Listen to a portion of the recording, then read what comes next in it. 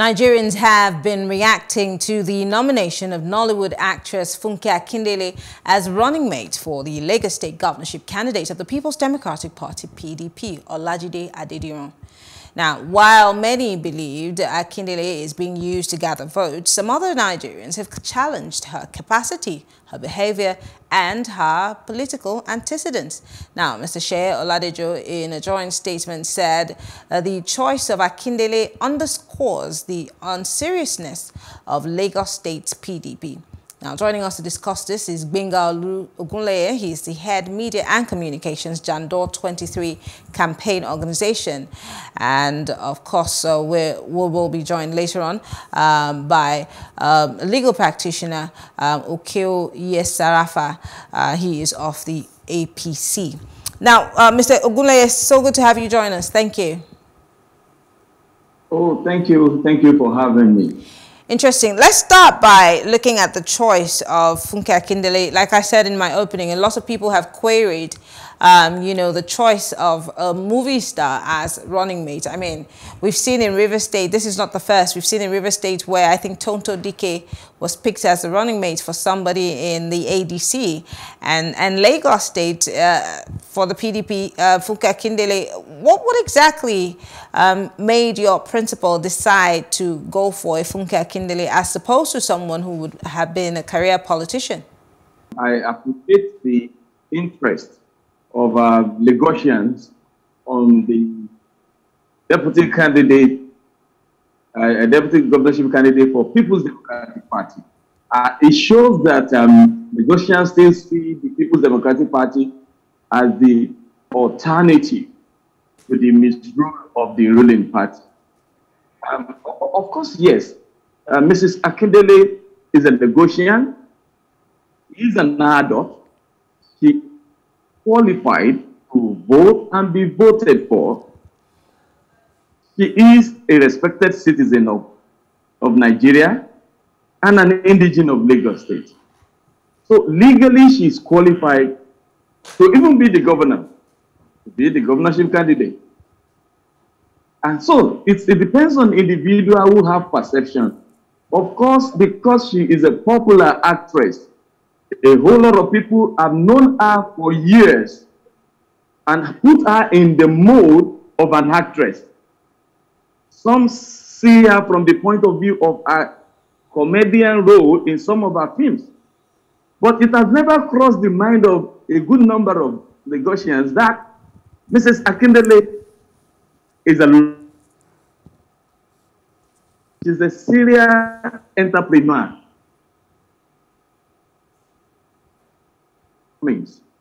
And His Excellency Dr. Abdulaziz Adediran, I've said it over and over that our running mate will be an individual that will add value to the ticket.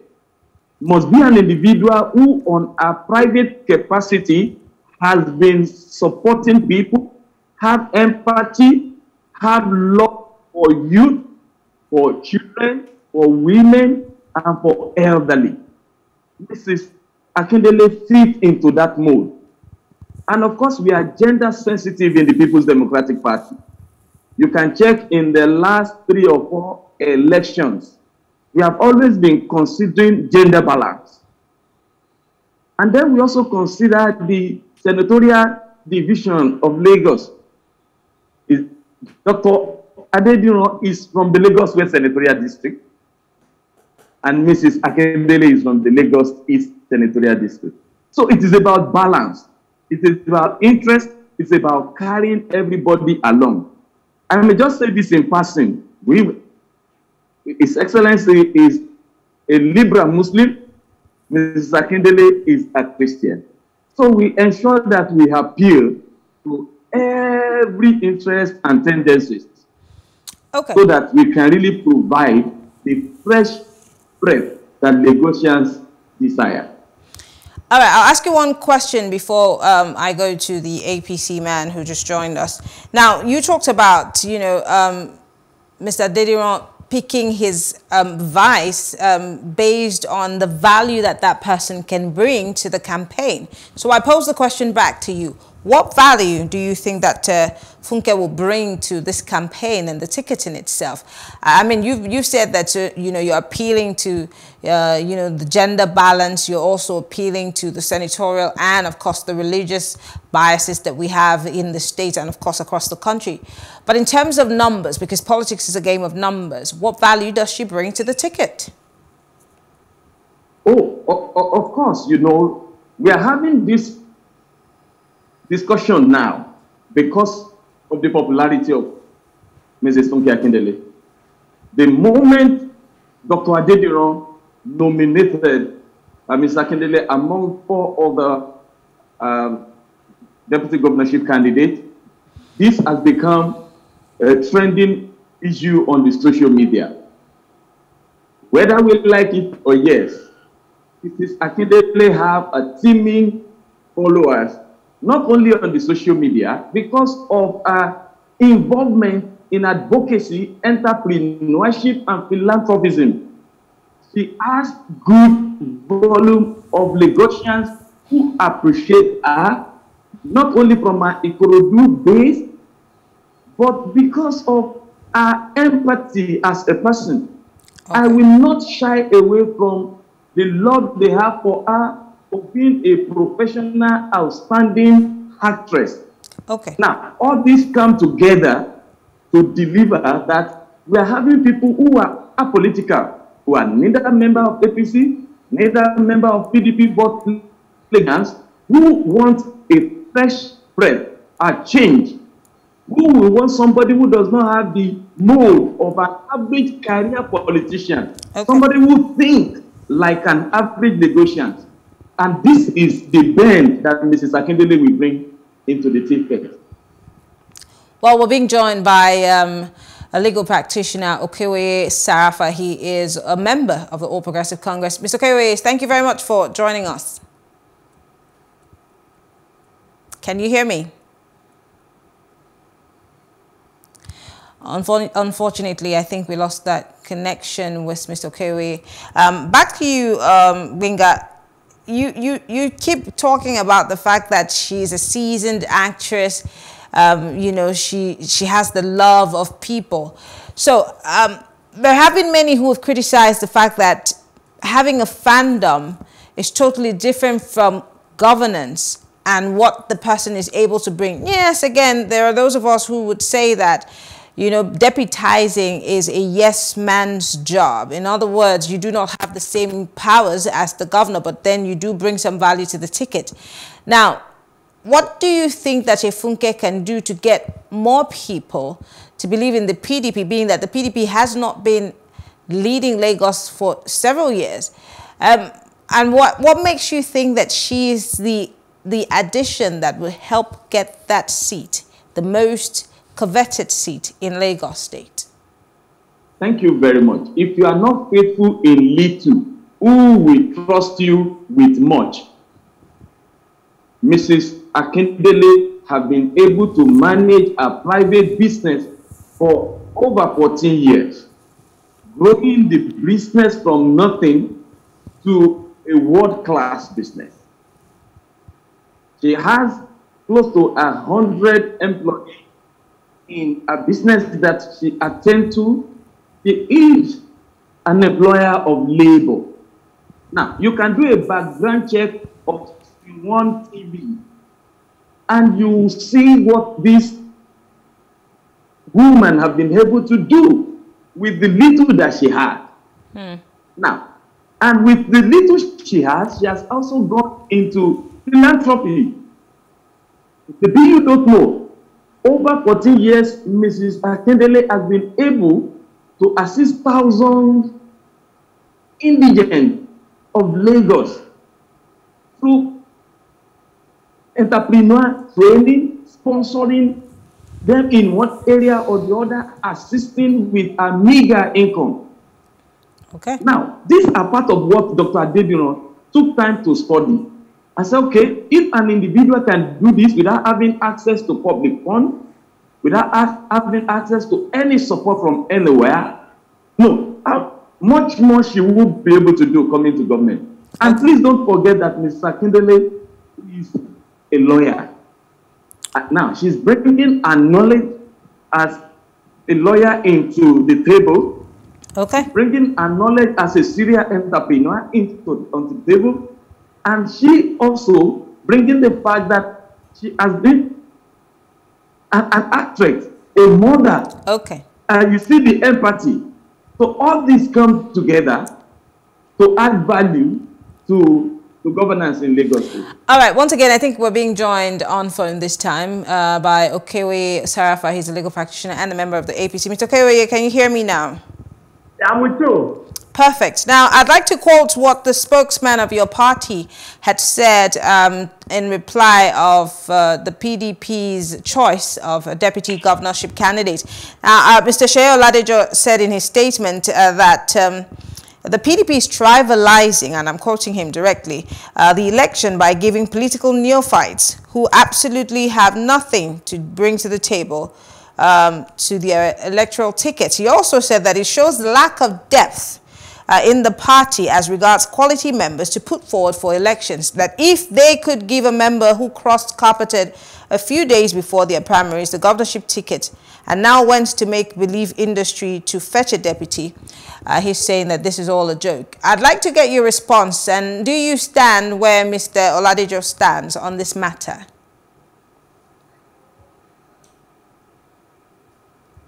Can you hear me, Mr. Òkéwọyè? I'm with you. Go ahead. Well, you see, politics is more complex than the way people are looking at it. Yes, political party has every right to determine who becomes their flag bearer. But that might not translate to electoral victory. I will not understand one thing. Politics is a process. It's not something that one can just dabble into overnight and you expect the electorate to buy into your product. I want to say, our electoral process, particularly in Lagos State, is more sophisticated, more complex, more dynamic than the approach that PDP is using in addressing the electoral process. I want to say, Lagosians are more cosmopolitan than any state in Nigeria.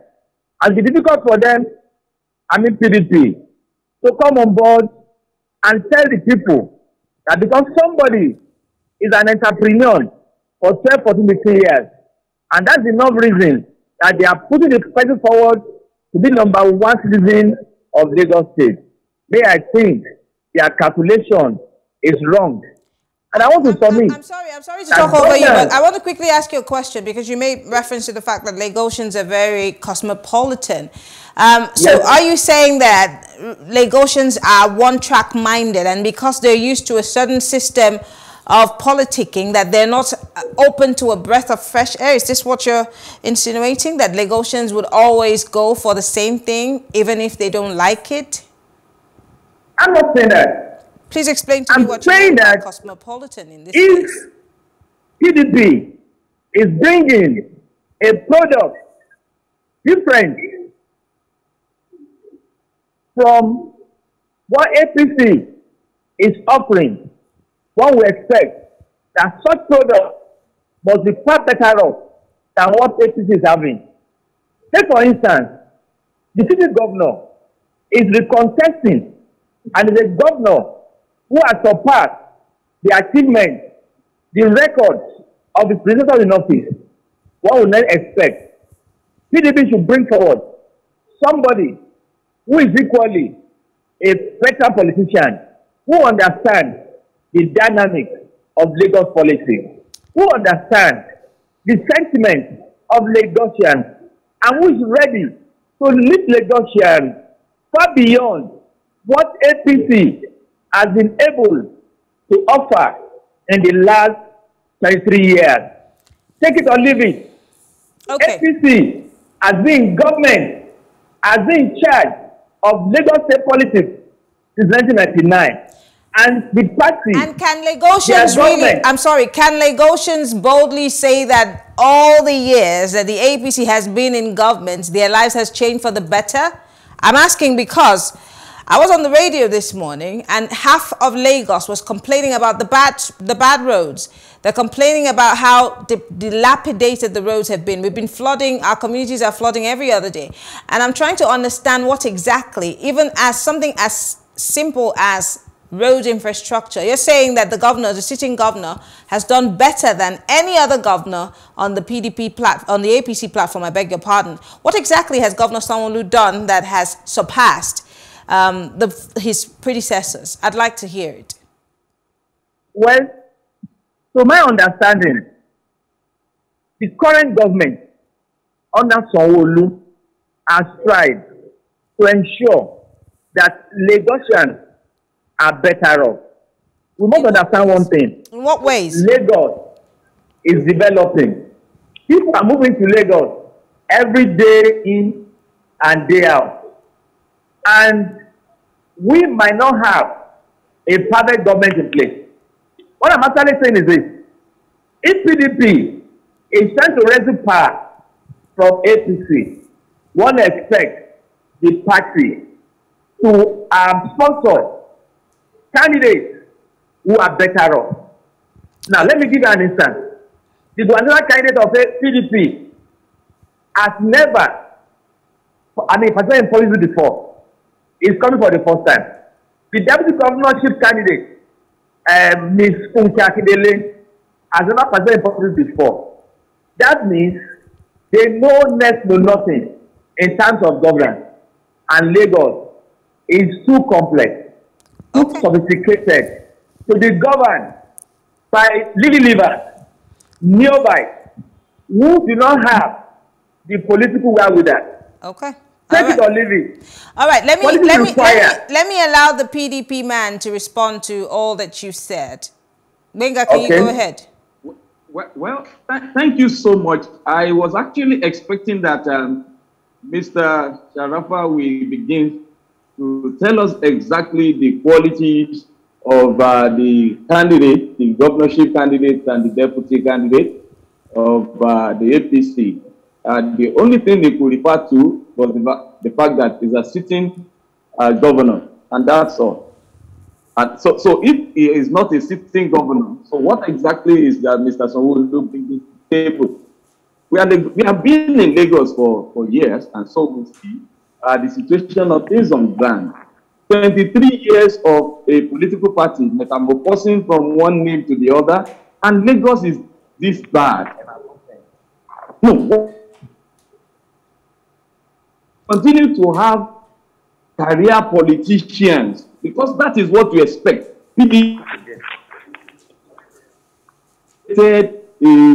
Branded politicians who have been playing politics since the days of Noah, so that is the kind of personality you think can fit into the mold. No. This is doing things differently. We are rather looking at a young the needs of Lagosians. But he does make a point. Who understand the needs of the people. Yes. Yeah, he does make a point. He's saying these are greenhorns and Lagos is complicated. How ready and how certain are we that these people have what it takes to lead a complicated state? It's what he said, not me. So really, greenhorns are how? Greenhorn in politics. That's what he's saying. Leadership in governance. Yes, that's what he's saying. He said greenhorn in politics.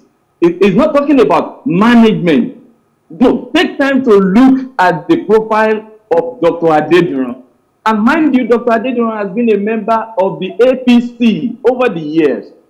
Mr. Sàráfà is alive to when Dr. Adediran started the Lagos for Lagos movement right inside the APC.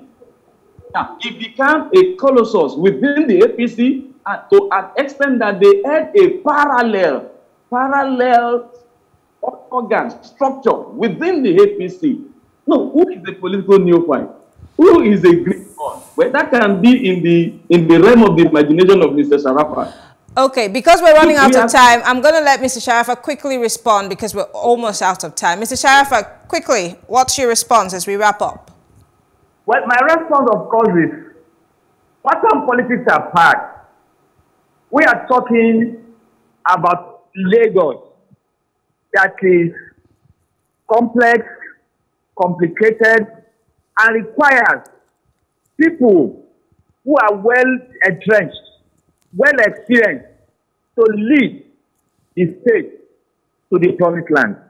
And I submit by saying that greenhorns, neophytes cannot take Lagos to the promised land. All right, I want to say we should look for more experience who have been tested, trusted, experienced to continue to lead Lagos state of our dream. Okay. So effort. All right. I think this, of course, would be left to the electorate because this is their decision and not necessarily politicians. But I want to say thank you. Gbenga Ogunleye is Head Media and Communications Jandor 2023 Campaign Organization, and Òkéwọyè Sàráfà is a legal practitioner and a member of the All Progressive Congress in Lagos. Thank you so much, gentlemen, for speaking with us. It's my pleasure. Thank you. Thank you so much. Thank you. And that's it on the show tonight. I want to say thank you to all of you who've been part of the conversation. If you missed any bit of it, you can go to our YouTube page, Plus TV Africa on YouTube, and watch the whole show all over again. I am Mary Anacombe. Enjoy the rest of your evening.